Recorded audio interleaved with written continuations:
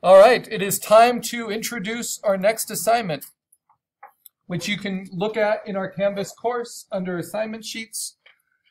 So assignment 2 is another compositing exercise, but it's different because we're making a figurative element, not a background, not something that extends in our imagination, but something that's completely contained from head to toe. And so we are going to create a creature, a fantasy creature, out of at least 5 separate references. This creature has to be in full resolution to be printed well, up to 13 by 19 inches, but at least 8 by 10 inches, at least 300 pixels per inch. So again, that's going to mean reference that's probably 8 megapixels or larger. And the idea is to base it on an idea you have before you even look for reference, so you know what kind of reference to look at. So I'm going to introduce it by using this Pokédex. Why you spell Pokemon wrong? Say my Pokemans. Pokemons. Oh, So that's just the name of this database. Why is this called Pokemons? So You spelled one right and one wrong in the same sentence. Why not call them Digimon? Pokemon. may we continue?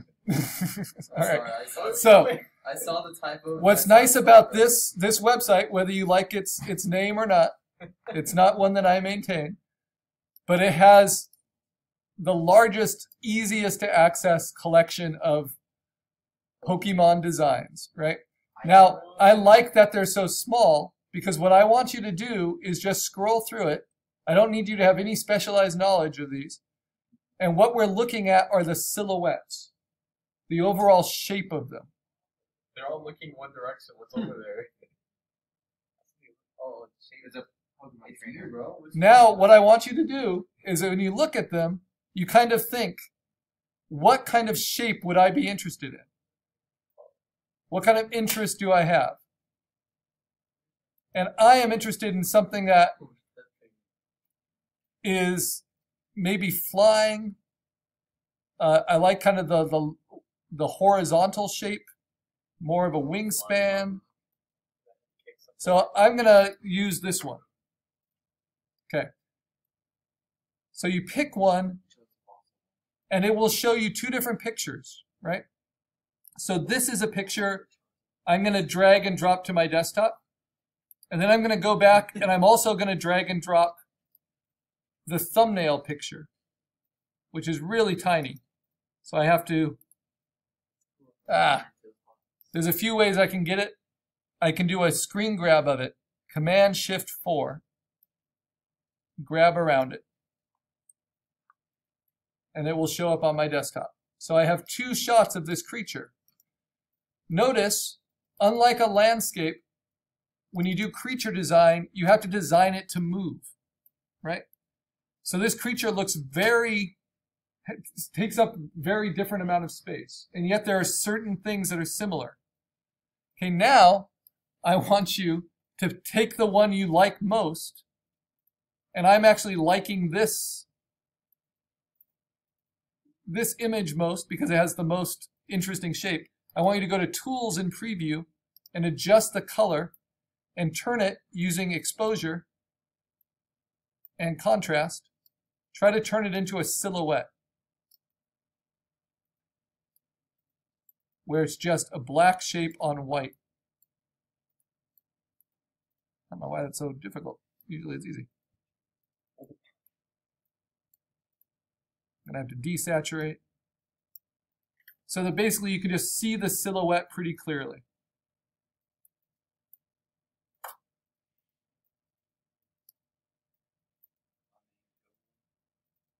There we go. You're doing this in preview using adjust color. It's just like using levels in Photoshop. So it's once you've saved your image to the desktop, just double click it. It will open up in preview, and then you go to Tools, Adjust Color. Okay, now before I close it, I want to say export.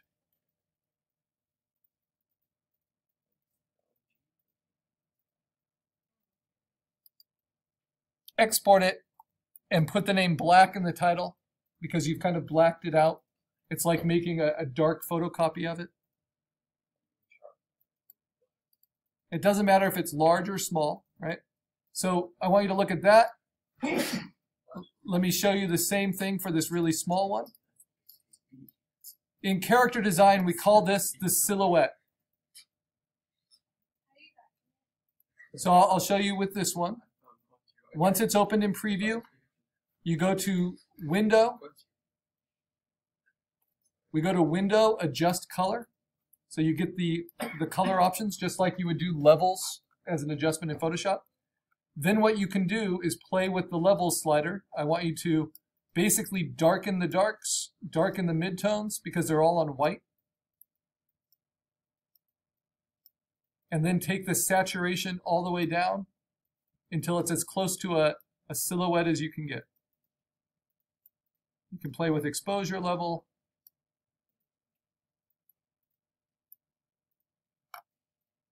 Now we're looking at two different silhouettes. And I'm going to export this.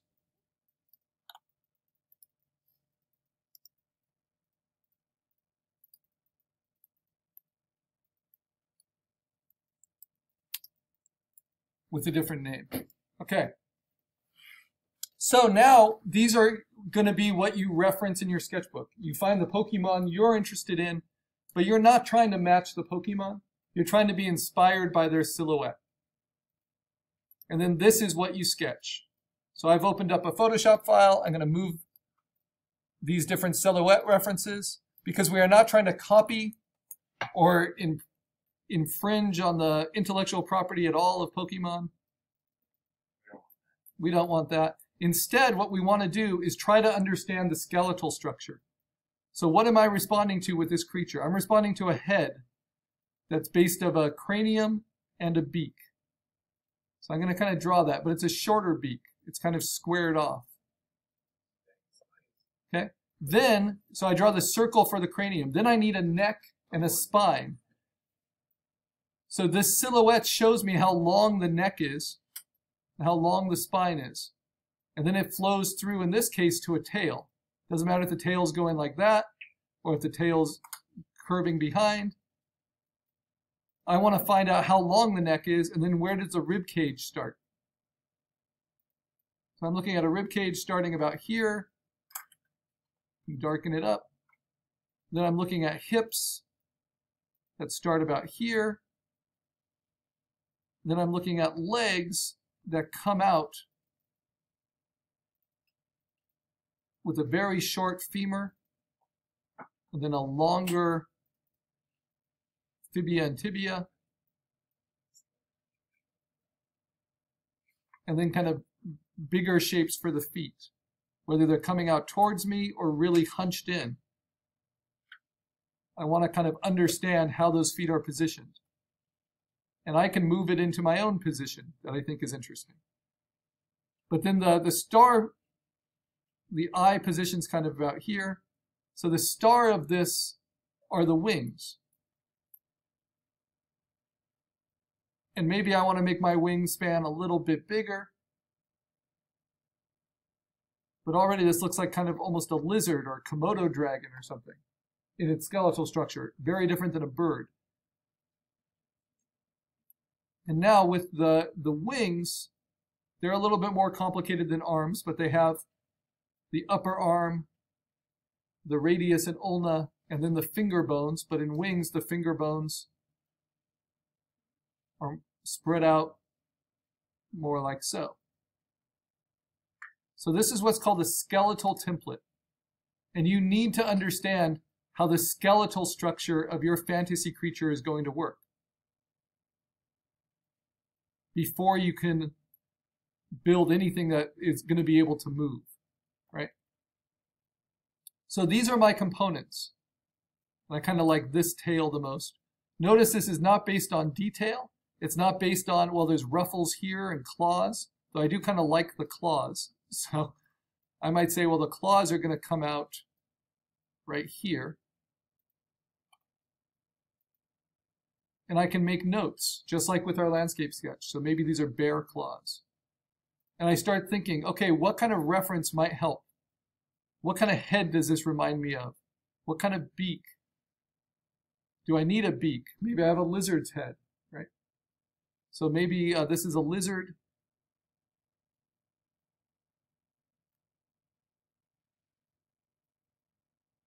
Let's see. The texture is very helpful. Pokemon is generally in its character designs, they're very smart about how they edit their textures and their shapes to cover transitions. So for the ruff around the neck, this is going to be like white fur. So I might think like polar bear. Just because it's a bird shape doesn't mean I can only use birds to build it, right? And then for the legs, I mean, these are pretty much going to be bird claws, so talons. Trying to think of other things that might be useful. And then for this tail, this looks more mammalian, so it'd be maybe like a possum tail or something. Do you know that a possum is different than an opossum? I heard that. I still know nothing more about that. But heard that they're different. And then for the wings I think I want something more tropical, something colorful. So maybe probably a parrot. What about the body, the chest? So already I have 5, right? And try to limit it to around not too many more than 5, because each decision represents quite a bit of work. But for this chest and this body, I have to think, do I want to use, probably the same parrot and use that chest? Okay, so this is my sketch. It tells me what kind of reference to look up. So my next step, I'll save that sketch, assignment 2. My next step is to go to Google Images, and start building references. But instead of looking at references to build my sketch, I use my sketch to determine what references I look for. So in assignment 2, my references are going to be for a lizard head. That's going to be one folder. For polar bear ruff at neck.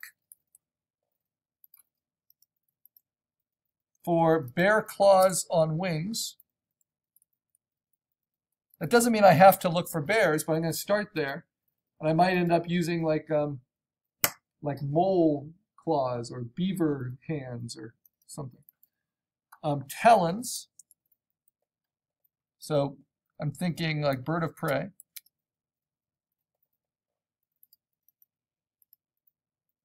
And then for the tail, I wanted a possum. Tail. And then wings. Wings and chest. Tropical parrot. Okay, then I can just steal those exact terms, go to a Google image search, put them in, and then I'm going to limit with my tools to a size of 8 megapixels or larger. Now, just like there are a lot of scenery photos online at large resolution, there's quite a few animal photos online. But they're not always going to be exactly what you want. But I'm loving this. That's beautiful. So as you find ones that you think are interesting, you right-click and you say Open Link in New Tab. You right-click and you say Open Image in New Tab, so you can see it at full resolution. You zoom in. You're going to see that the focus varies. So it's a beautiful photo, but it's very blurry, because it's such a small parrot. But I might be able to use it for internal textures. Now remember, don't get too seduced by these other other selections because they might not be